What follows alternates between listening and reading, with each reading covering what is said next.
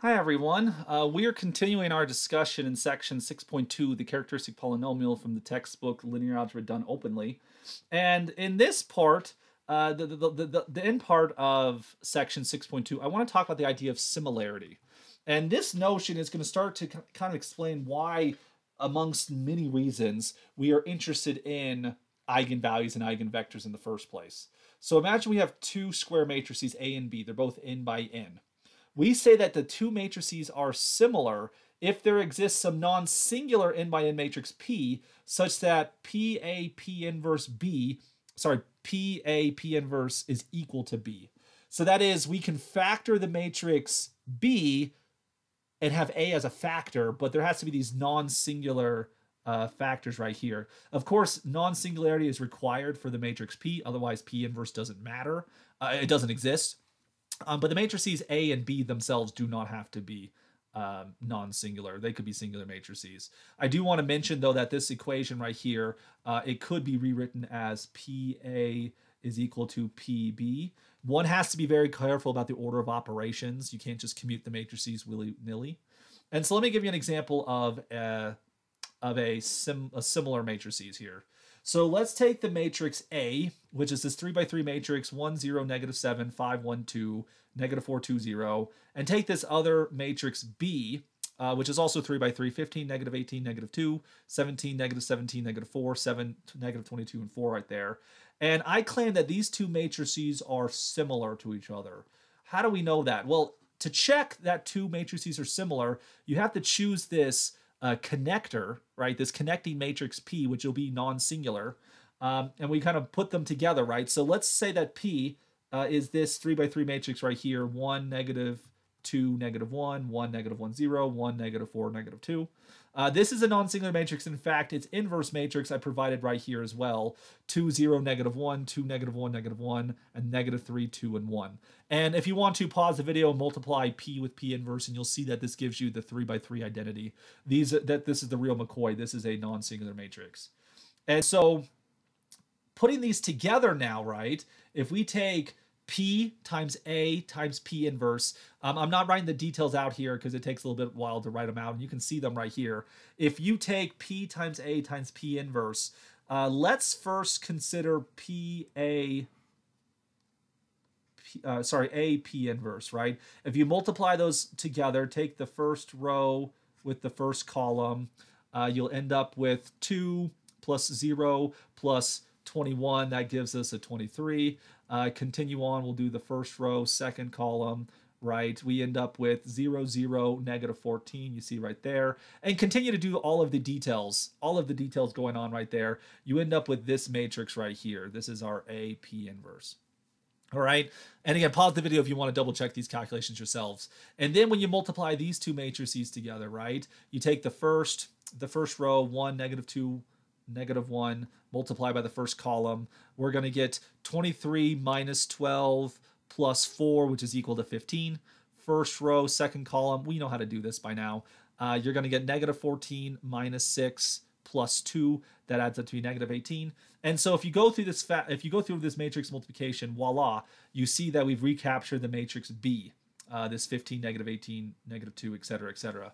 And so this shows us that A and B are similar. And we'll often denote this as A is similar to B, or something like that, right? They're similar to each other. And so there's a relationship that these matrices are connected in some way, right? This matrix P acts as the connector, and A and B are related to each other. The relationship that matters is actually this theorem right here. If A and B are two similar matrices, then they have the same characteristic polynomial. And if they have the same characteristic polynomial, they'll have the same eigenvalues, and they'll show up with the same multiplicities, both geometric. They'll have the same algebraic multiplicities. They'll have the same eigenvalues. And so this is actually a very, very useful result. And the idea comes from the fact that if we look at the characteristic polynomial of A, you get A minus lambda I like this.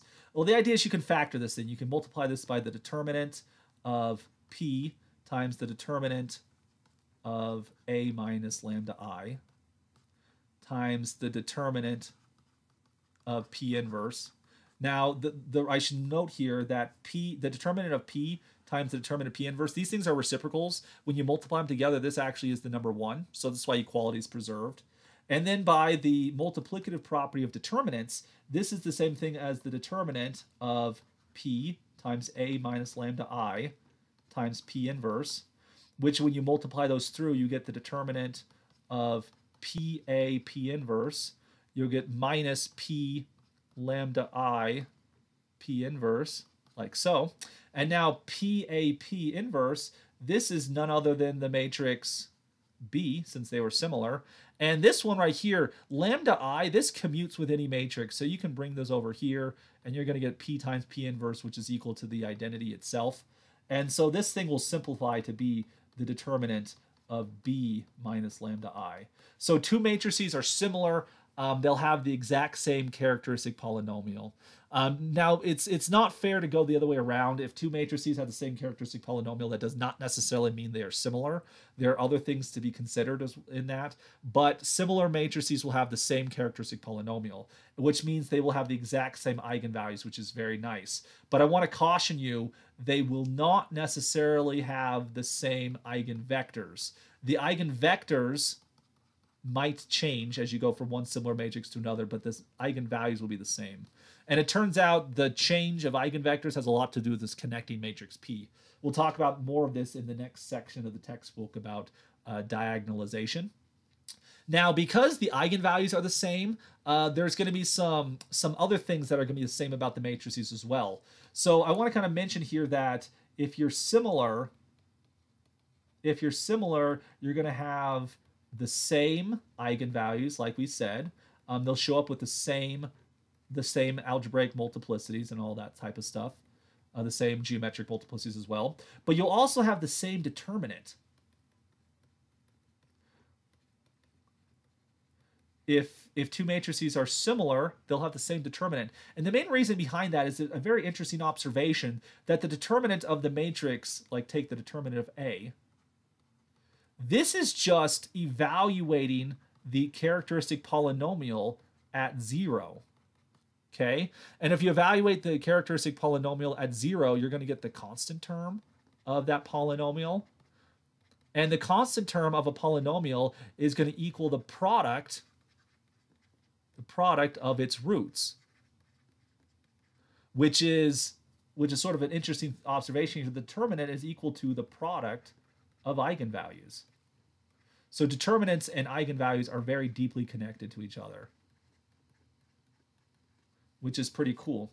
Another thing that's even more stellar here is that if two matrices are similar, they're going to have the same trace. Remember, the trace is the sum of the diagonal entries of a square matrix. This one's a little bit harder to convince yourself of, but the trace is actually equal to the sum of the eigenvalues of the matrix. So if they have the same eigenvalues, they'll have the same trace. And yeah, that's kind of a phenomenal observation here. And so these things we're talking about right here, eigenvalues, determinants, traces, these are all something called invariants. These are quantities, properties of a matrix that do not vary if you switch from one matrix to a similar matrix.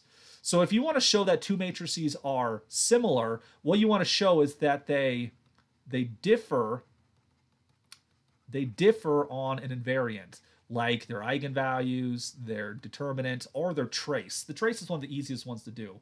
So I often look for that one first. If you take the matrix A here, the trace of A is equal just to be 1 minus 2, which is negative 1.